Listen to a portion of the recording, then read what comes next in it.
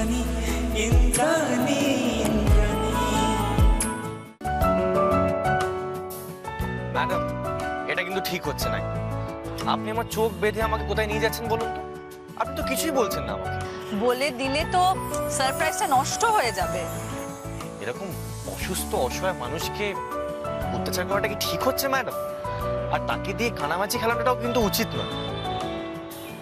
ও hello, আপনি কিন্তু আমার কোনো প্রশ্নেরই উত্তর দিচ্ছেন না। আপনি আমাকে ছেড়ে চলে যাবেন বলে এসব করছেন, তাই তো? ঠিক আছে, আমি বুঝতে পেরে গেছি, আর আমাকে কিচ্ছু বলতে হবে না।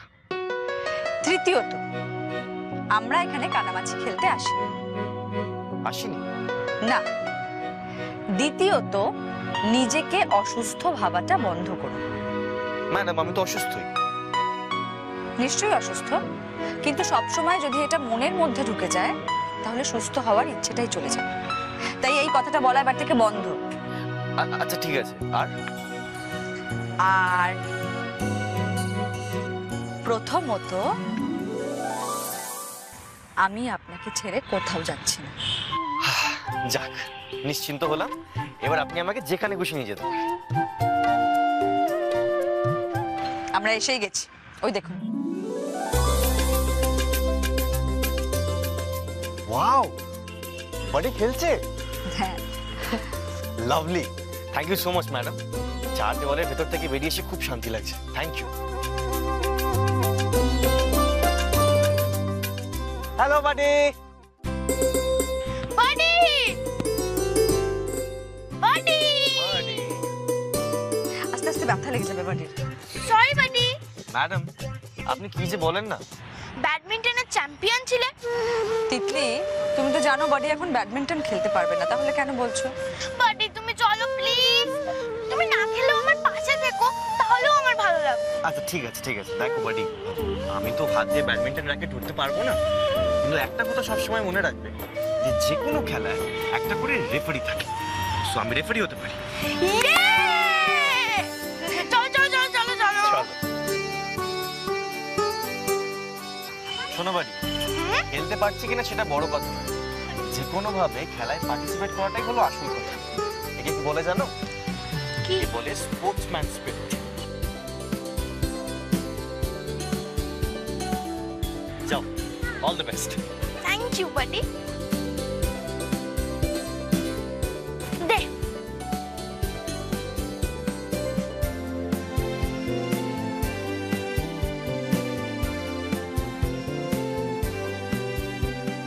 Come on বাডি, concentrate. আরে ঠিক করে, হ্যাঁ এটা ইজি ছিল, একটু দৌড়াও তিতলি। Easy shot বাডি। শাটলটা ভালো করে দেখো বাডি, শাটলটা ভালো করে দেখো। Hit, easy shot. Come on come on come on come on. Titli concentrate করো, এরকম করে না, একটু দৌড়াও। কি করছো বাডি? Come on. আমি ট্রাই করছি। পারবে তুমি, কনসেন্ট্রেট করো। এক জায়গায় দাঁড়িয়ে ব্যাডমিন্টন খেলা যায় না তিতলি, রিস্ক ঘোরাও, দৌড়াও। তিতলি তুই তো খেলতেই পারছিস না, তুই বাদ, তুই যা বাড়ির মধ্যে গিয়ে হুইল চেয়ারে বসকে যা।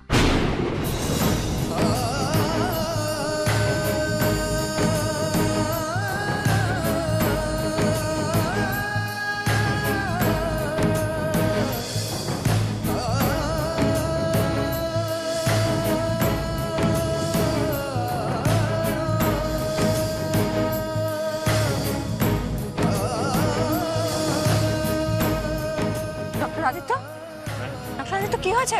তিতলি জল নাও, তাড়াতাড়ি আনো।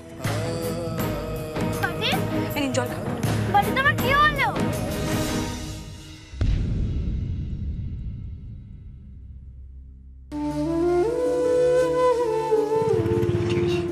বেটার লাগছে? ঠিক আছে, এটা রাখো। I am sorry madam. না না, সরি বাডি।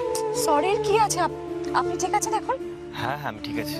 বাড়ি তোমার কি হয়েছিল? না না বাডি, আমি ঠিক আছি। অ্যাকচুয়ালি তুমি বারবার শটগুলো মিস করছিলে তো, তাই শরীরটা একটু খারাপ হয়ে গেছিল। বাড়ি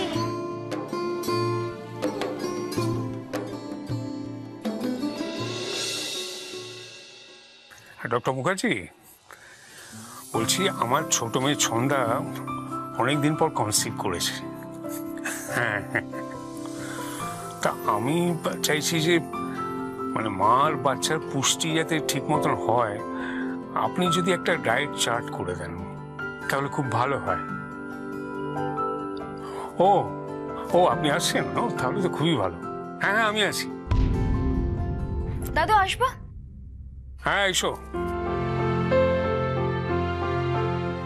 বসো বসো। দাদু, আমি ছোট মাসিমণির জন্য একটা ডায়েট চার্ট করেছি, তুমি প্লিজ একটু দেখবে। ডায়েট চার্ট তুমি করেছো? না না, আই মিন আমাদের গাইনি ডক্টর গায়ত্রী দত্ত উনি করে দিয়েছেন, আর সঙ্গে কিছু হালকা এক্সারসাইজও আছে। আসলে এত বছর পর বেবি আসছে তো, আর মাসিমণির বয়সটাও অনেকটা বেড়ে গেছে, তাই জন্য তুমি একবার প্লিজ দেখে নাও না।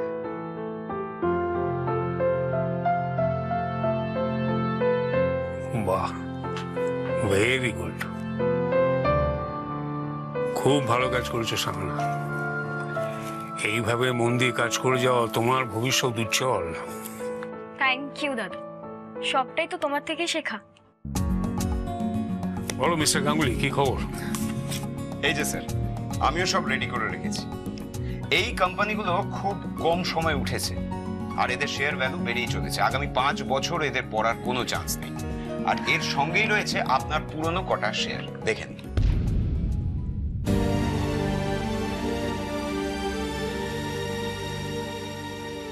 ও হ্যাঁ, আমার বন্ধু রবি আহুজা এগুলো আমাকে দিয়েছিল, তাও প্রায় 10 বছর আগে। ওগুলো পড়বে? পড়বে এতদিন পর? মানে এগুলো তো স্টেডি। আমার যতদূর মনে হচ্ছে আগামী পরশু বিকেল 5টা নাগাদ পড়বে। তুমি সময়ও বলে দিতে পারো? না না স্যার, এটা জাস্ট আমার একটা ধারণা, ওই নিজের অভিজ্ঞতা থেকে যতটা বলা সম্ভব আর কি। তাও সব কি আর মেলে? আমি তো মানুষ স্যার, ম্যাজিশিয়ান তো নয়। দেখুন, শেয়ার মার্কেট মানেই হচ্ছে ওঠা আর পড়া। বুদ্ধিমান তারাই যারা শেয়ার পড়ার আগে সেটা বেচে দিতে পারে। I'm really impressed. No.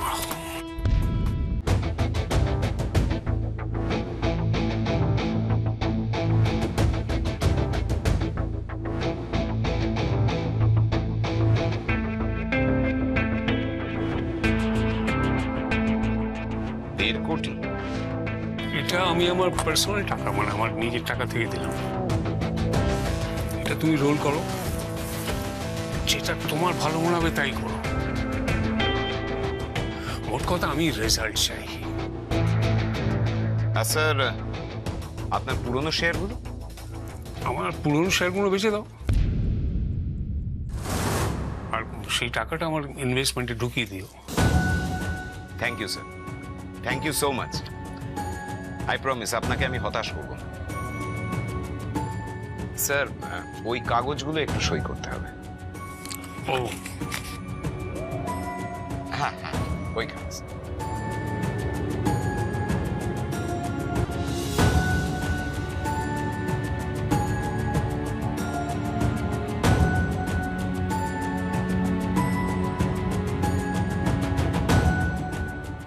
দাদুর মুড এখন ভালো আছে দেখছি, তাহলে দীপু চাকরির কথাটা বলি।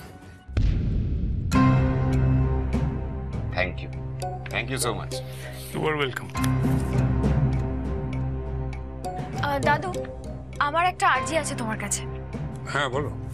ওই দীপু আছে না, ও আমাকে অনেকদিন ধরে বলছে ও হসপিটালে কাজ করতে চায়। হ্যাঁ, আমাকেও বলেছিল, আমি না করে দিয়েছি, কারণ ওর মতন বিশ্বস্ত ড্রাইভার এখন পাওয়া যায় না। বাট দাদু, এটা ডক্টর ময়ূখ রঞ্জন পুরকায়স্থর মতো কথা হলো না কিন্তু। যদি তাই হবে তাহলে তুমি ওকে কলেজ অবধি পড়ালে কেন? দেখো, বিশ্বস্ত বলেই তো তোমাকে ছেড়ে যায়নি, তাই ওর ইচ্ছেটাও তো তোমার একটু ভাবা দরকার, তাই না? দাদু বলছি, আমি ওর অ্যাপয়েন্টমেন্ট লেটার ওই ফাইলে অলরেডি দিয়ে রেখেছি, তুমি প্লিজ একটা সাইন করে দাও না। আমার সাথে থেকে কাজটা শিখো প্লিজ।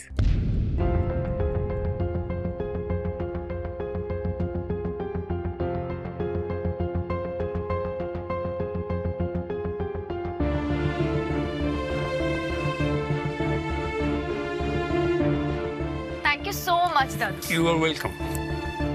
স্যার আমরা তাহলে উঠি, আমাকে আবার সব রেজিস্ট্রেশন করাতে হবে। ডোন্ট ওয়ারি স্যার, আপনার টাকা মানে আমার নিজের টাকা, আমি সব সময় দেখভাল করব। হ্যাঁ আমি সেটা জানি। আসি দাদু, আমি আসি।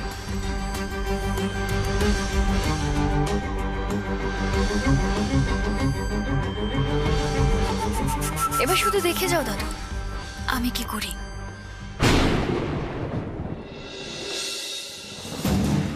কনসেন্ট্রেট করো তিতলি। ইজি শট বাডি, তিতলি রিস্টটা ঘোরাও, ভালো করে কনসেন্ট্রেট করো। তুমি শাটলটা দেখো আর ভালো করে সার্ভ করো। Come on come on come on. Titli বাডি তুমি কি আমাকে তো বুঝতে পারছো না? সার্ভ করো ভালো করে। Come on বাডি, come on come on come on. Titli বাডি আমি পারছি না, বাডি আমি পারছি না খেলতে। তুমি আমায় শিখিয়ে দাও, তুমি শিখিয়ে দিলেই আমি পারবো। তুমি প্লিজ আমায় শিখিয়ে দাও বাডি, তুমি দেখবে আমি সব কটা পারবো, তুমি একবার শিখিয়ে দাও। তিতলি বাড়ি পারবে না বলছি তো বারবার, কেন জেদ করছো?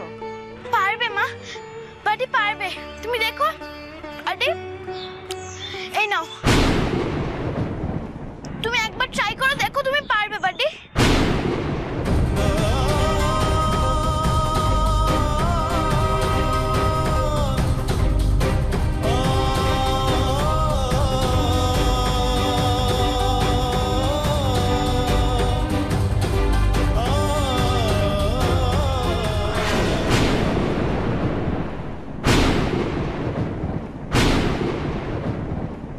পারবো না বাডি, পারবো না।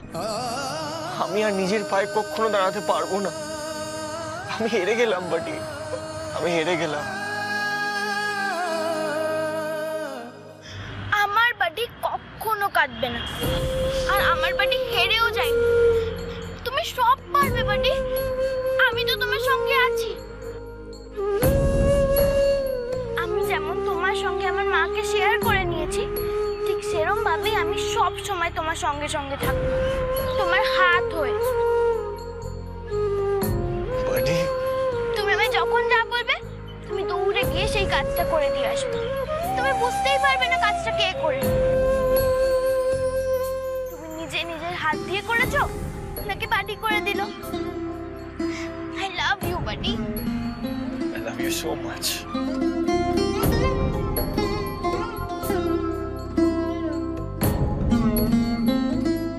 কাঁদবে না।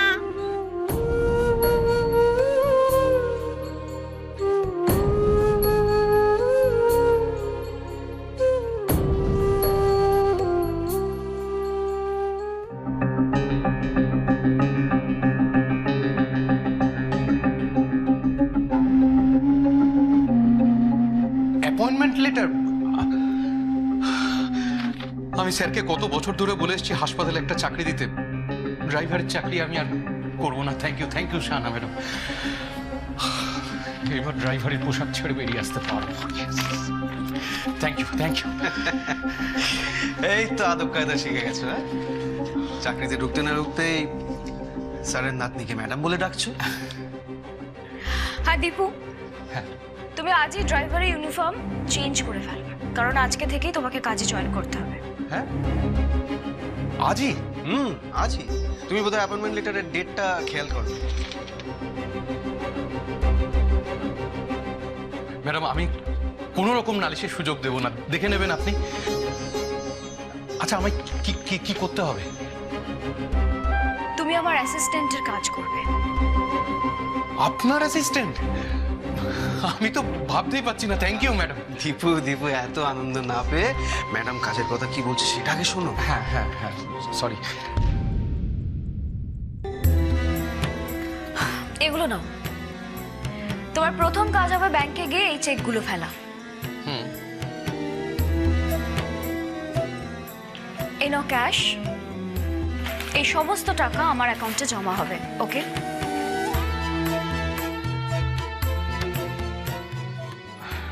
হ্যাঁ ঠিক আছে ম্যাডাম, কিন্তু ম্যাডাম এটা তো স্যারের পার্সোনাল অ্যাকাউন্টের চেক। হাসপাতালের যে কারেন্ট অ্যাকাউন্ট আছে তার থেকে কিছু টাকা আপনার নামে যায় আমি জানি, কিন্তু এটা তো তোমার কাজ হলো আমি যেটা বলবো সেটা করা, আমাকে প্রশ্ন করা নয়। Got it? না মানে দীপু আসলে ও বেচারা ভয় পেয়ে গেছে। দীপু এটা ড্রাইভারি চাকরি নয়, এটা পার্সোনাল অ্যাসিস্ট্যান্টের চাকরি। এত প্রশ্ন করো না, বুঝলে?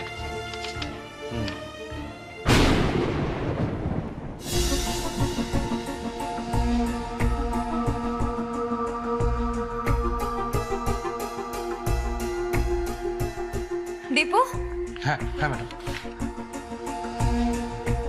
এটা নাও। এত টাকা কিসের জন্য ম্যাডাম? দীপু আবার প্রশ্ন করছো? পুরকায়স্থ হসপিটালের চিফ অ্যাডমিন খুশি হয়ে তোমাকে পুরস্কার দিচ্ছে, নিয়ে নাও।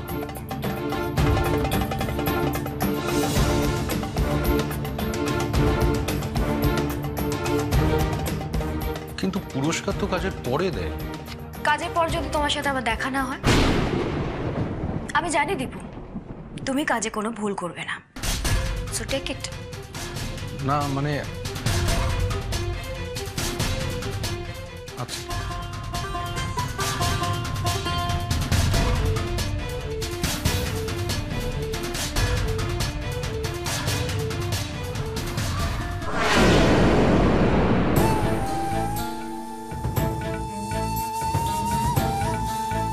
আইডিয়াটা কিন্তু দারুণ ছিল।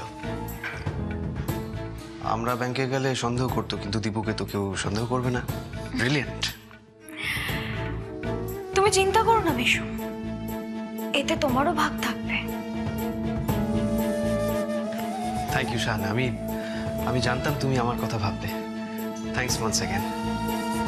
আচ্ছা আমি কটা কাজ সেরে নি। হ্যাঁ সরি মিশু, আসল প্ল্যানটা তো কাউকেই বলা যাবে না, আর তোমাকে বললেও তুমি বুঝবে না। কদিন পর এই পুরকায়স্থ হসপিটালের মালিক হব আমি। ভাবতেই দারুণ লাগছে।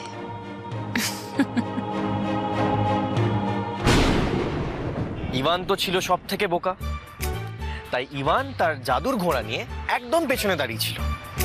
আর এদিকে রাজকন্যা ছিল একটা লম্বা প্রাসাদ চূড়ার একটা ঘরের ভেতরে, যে মাটি থেকে লাফিয়ে রাজকন্যার হাত থেকে হীরের আংটি খুলে আনবে, রাজকন্যা তাকেই বিয়ে করবে। ডক্টর আদিত্য, এখন না এসব গল্প কেউ শোনে না, চলে না এগুলো। এখনকার বাচ্চারা হ্যারি পটারের গল্প শোনে, তাই না? আমাদের ভালো লাগছে। যা বাটি তুমি বলো তারপর কি হলো? বলো না বাটি, ইভানকে পারবে আংটিটা নিতে? ইভানের দাদারা ইভানকে চিনতে পারলো না কেন?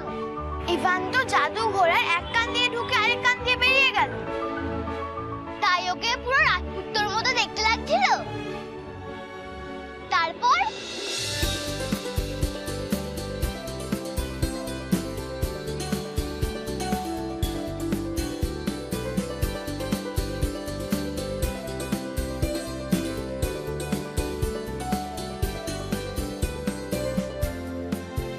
তিতলি দিদি, ফুচকা, চলো সবাই মিলে খাই। সহজ উত্তর ম্যাডাম, আমি সবাইকে ভালোবাসি। ঠিক যেমন আদর করলে ফুল ফুটে ওঠে, একটু পরিষ্কার করলে পিতলকেও সোনার মতন দেখতে লাগে। আর সেই ছোঁয়া পায় বলেই সবাই আমাকে এতটা ভালোবাসে। আর আপনি তো জানেন সেটা, জানেন না? দেখুন ম্যাডাম, সবাই চায় রাজপুত্র যেন সব কিছুতে জিতুক, আর সেটা যতক্ষণ না হবে গল্প ততক্ষণ জমজমাট থাকবে। বুঝলাম। আপনিও তো চান রাজপুত্র যাতে সবকিছুতে যেতে চান তো?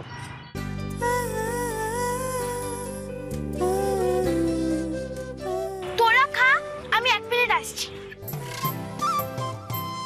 মা, বাটি, তোমরা এসব ফুচকা খাবে না? তুমি যাও, খাও না। মা চলো না।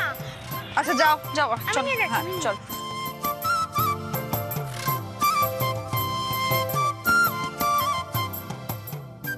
এই যে বাটি এসে গেছে।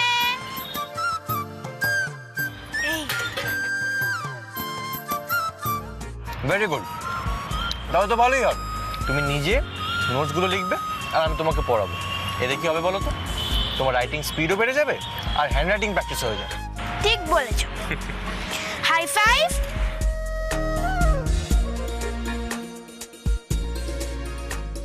High five.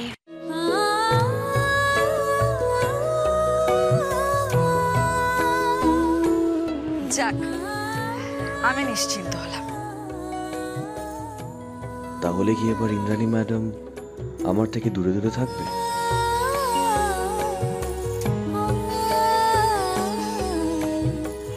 ডক্টর আদিত্য, কি ভাবছেন আপনি এত অন্যমনস্ক হয়ে গেলেন? ম্যাডাম, বডির পাশে আমি সবসময় আছি,